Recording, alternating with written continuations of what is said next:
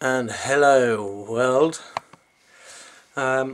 This is the last video I'm going to make on this channel, Rebel for Jesus, because I'm getting strikes and I don't want to lose my channel if I say something, apparently using logic is misinformation.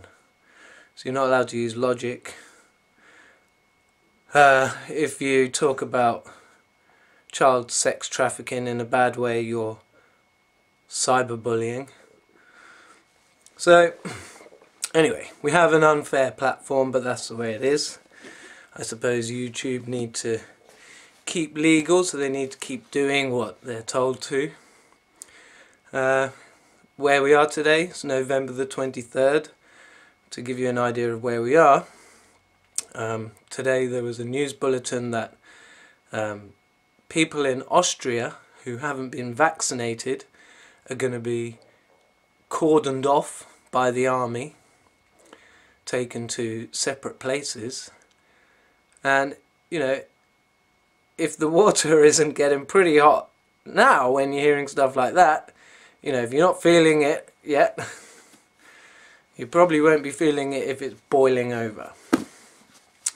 Right, so one of the things I've just wanted to do before I move over to the other channel, and I'll put a link in the description, it's just going to be my normal, I haven't used it before, but just a standard, my name, Stephen Hartley, no sort of fancy stuff, and I'll just be probably making videos when I feel I need to talk about something. So what I wanted to do was have a look at Psalms 121 and then look ahead to 122, because as we've been having a look each year for the last couple of years anyway, Psalms is quite interesting, and the Jehovah's Witnesses think that the Psalms predict the future, and that Psalm number 1 was about the year 1901. So Psalm 121 was about 2021. And started getting interested in this in about sort of Psalms 118, 119, and 119 happens to be the longest chapter in the Bible. So I'm not going to read all of that, don't worry. And we've had all this COVID stuff, right? So interestingly, back in 2019, there was something that I find interesting, was that they had a record number of CEOs quit. I think they got a fancy word for it. Quit their jobs, and some big ones too. Did they know something was coming? Insert clip. Last but not least, Larry Page, CEO Sundar Pichai, taking over that one. It'll be interesting to see if this is part of the plan in terms of next year and how much regulation and problems these companies are going to be facing. Yep, a lot of departures and all for various reasons, as you pointed out. Interesting.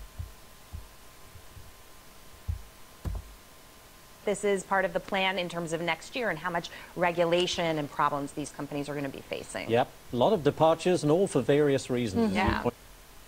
These companies are going to be facing. Yep, a lot of departures and all for various reasons, as you pointed out. Interesting stuff. Jackie, thank you so much. Thanks. Right.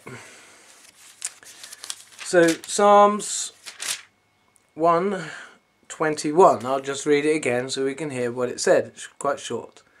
If I lift up my eyes to the hills, where shall I find help? Help comes only from the Lord, maker of heaven and earth. How could he let your foot stumble? How could he, your guardian, sleep? The guardian of Israel never slumbers, never sleeps. The Lord is your guardian, your defense at your right hand. The sun will not strike you by day, nor the moon by night. The Lord will guard you against all evil. He will guard you, body and soul. The Lord will guard your going and your coming, now and forevermore. So, lovely little psalm there, makes you feel good. And boy, I felt like I needed it. And the sun will not strike you by day, or nor the moon by night. I postulated that, it's sort of saying that, you know, that's not going to hurt you, but maybe there's something else out there which will. And this year has mostly been about them trying to jab us with a needle to get this concoction into us, whatever it is. And that's mainly all it's been about. But we've had, you know, the sun has been active in its solar flares. But, okay, November the 23rd, we've still got some time left before the end of the year. But it hasn't, like, totally caused us any problems at all. Even though we had a weak X flare. But anyway. Right, let's have a look at Psalm 122. I haven't read this yet.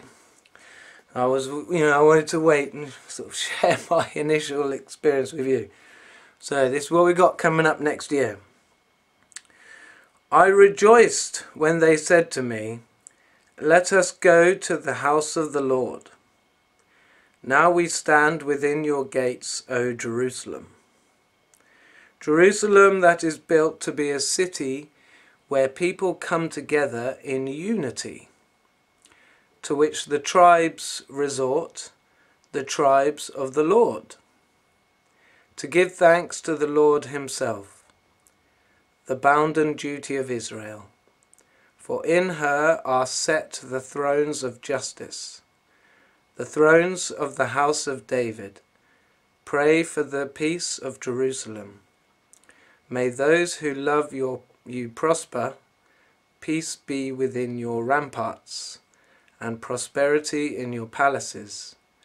For the sake of these my brothers and my friends, I will say, peace be within you. For the sake of the house of the Lord our God, I will pray for your good." That sounds a bit scary, to be honest. Even though it sounds very encouraging, that encouragement makes me a bit wary.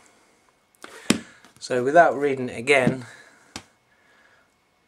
they're not giving up on this vaccine thing. It seems ludicrous, and I can't believe it's even got this far. But it's happening, and there's enough people brainwashed to keep the momentum going, even though there are large numbers of people now getting very skeptical about this. I mean, if a virus has been around for 2 years, who still hasn't been exposed to it? And if you've been exposed to it, you don't need a vaccine. Okay.